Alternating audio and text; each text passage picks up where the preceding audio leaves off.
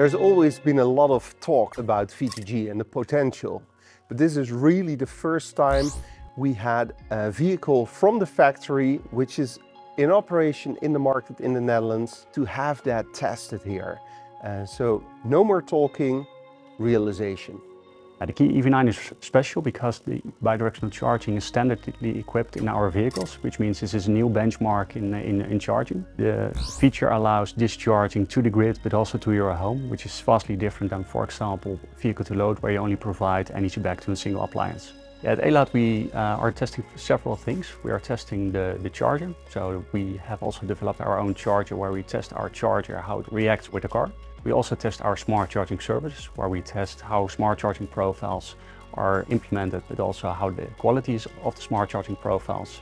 And of course, distributing back to the grid, so we also measuring the power quality of the energy we provide back to the Dutch grid. For the Elaad Testlab, this is very important because it's the next step in the evolution. We started with charging, then it became smart charging, and now we developed towards V2G. V2G is a cost saver for EV drivers, for consumers. When prices are low, you charge the vehicle, and prices are low because it's very sunny and rooftop solar generates a lot of energy.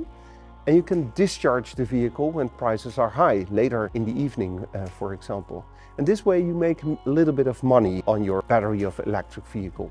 At Kia we want to really enhance the energy transition and help with making it more sustainable, and that EV adoption only increases. And with bidirectional charging we really believe that this is a unique opportunity to make it really feasible. We want to be one of the first to implement this, so Kia can take on reading law and his responsibility to make this transition happening.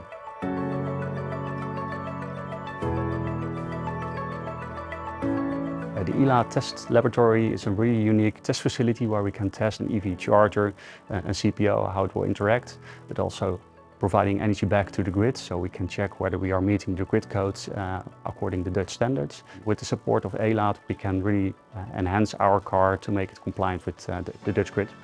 There are many test labs, but what makes us unique is that we have the grid perspective. And from that perspective, we created it with also unique hardware. We have grid emulators, we have a lot of capacity available. We do both AC and DC testing for vehicle to grid.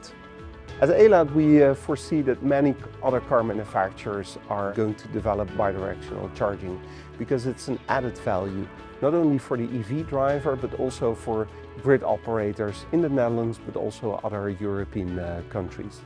This is a really huge step in the evolution of charging, but also in EVs. It opens up a whole lot of new opportunities. You can use the car as a battery on wheels, which allows the use cases, for example, for congestion services, but also flexibility services in the Netherlands.